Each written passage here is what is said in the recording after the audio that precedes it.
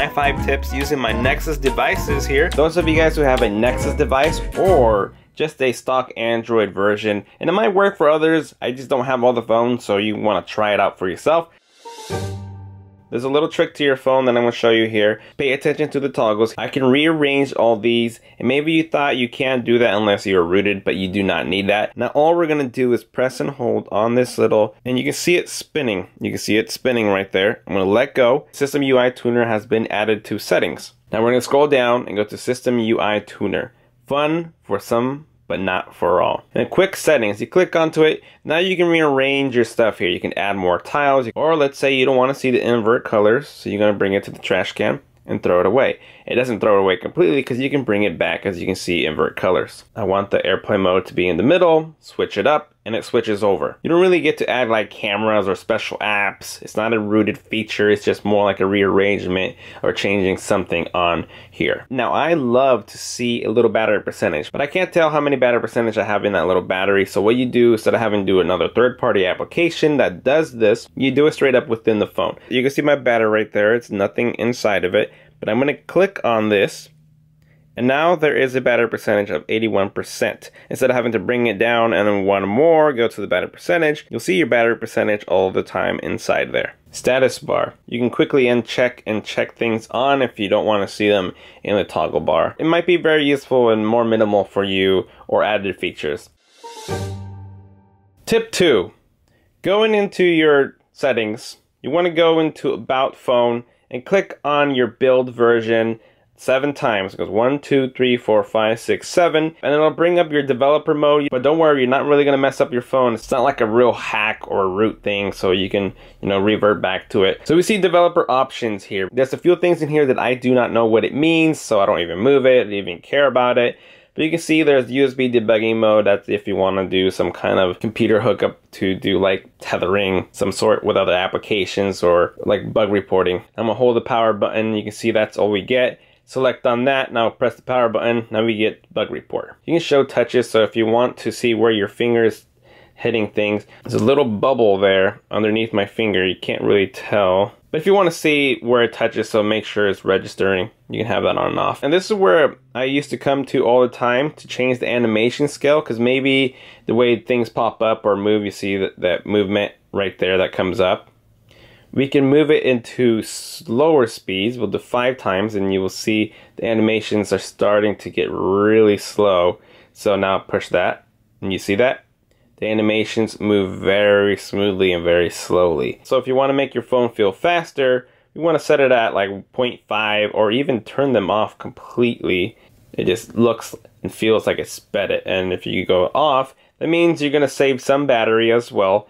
And everything's just gonna just show up. It's not gonna have any animation, just gonna show up. Strict mode, show CPU usage. You click on that, you get your CPUs there showing up. Every time you leave an activity, it'll close it so it's not running in the background. You can see background process limit. If there's apps that you don't really use but you still want to keep installed, you can just touch on that. And inactive means it's not gonna try to run or keep working on the background, it's gonna stop it. So you got ways to turn them off if they're not active but you still want to keep them. And that's also a step if you wanted to root. Maybe you don't have enough internal memory. You already removed your pictures, videos, and moved files over to make room, but you still don't have enough. Well, this is what you got to check out. Go into your settings, go into your storage and USB. It might say something different. Just go to your storage. As you can see here, I've only used less than 6 gigabytes on my 64 gigabyte. The reason why I don't have a lot of stuff taken, because I remove a lot of apps, I remove a lot of games, and all my pictures and videos go over the cloud on my Google Photos. So I will always have enough room. But we can see the apps are what takes the most memory on my phone. But going to the bottom, we can see cached data. There's 1.2 gigabytes of data being used, which can be released and nothing bad will happen to your phone. Let's clear that. I'm going to clear that. I've seen it up to 5 gigabytes of cached data. Now look at my memory, the 4.60. Now I released more memory for me to be able to download if you weren't able to. So that's another tip there. But also, guys, I recommend storing your pictures on the cloud.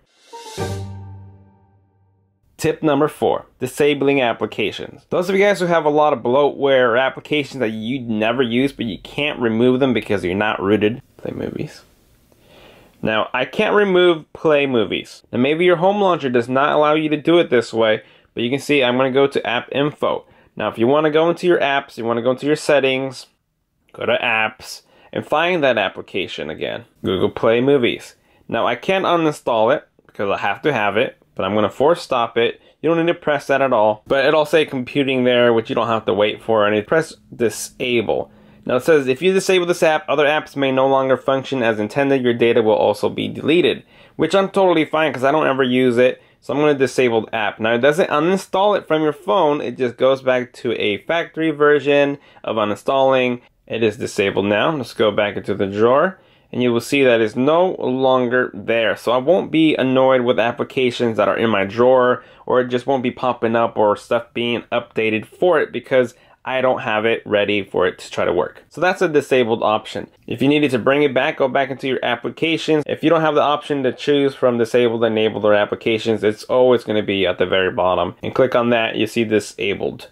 And those are the disabled applications.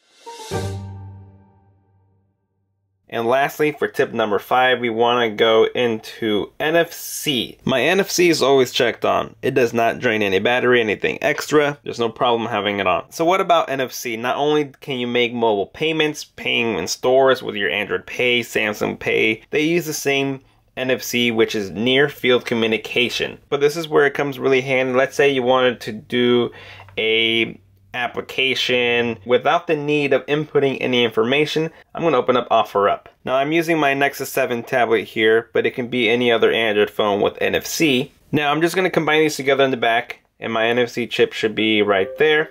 Now you can see it got smaller, and I'm going to touch this and it's going to beam it right over to the tablet here. And there's the application right there without me having to put any information, because I had this app open. Your friend might have been watching this app and he wants it. Same as Clash Royale. Put it over, cast it over, and there we have it, Clash Royale. NFC is great for a lot of reasons. You can even buy little tags to make profiles and a lot of things about NFC. NFC has been around for Android for around like 5 years or more probably. A lot of people don't understand them, and I haven't obviously educated a lot of people about it, but I've used it and I love it, and it's pretty much been a mobile standard ever since. So go educate yourself on NFC. Other people have great videos out there for you to check them out. So there you guys have it. Those are my 5 tips using my Nexus devices here. This is 2015 Nexus 6P, Nexus 7. The only devices that I have right now. Even though I performed all these on my Nexus device, doesn't mean that you have to have this phone in order for those features to work. But it's definitely worth it for you to go test it out for yourself. And there you guys have it. Thank you for watching. And as always, I will see you guys next time. Later.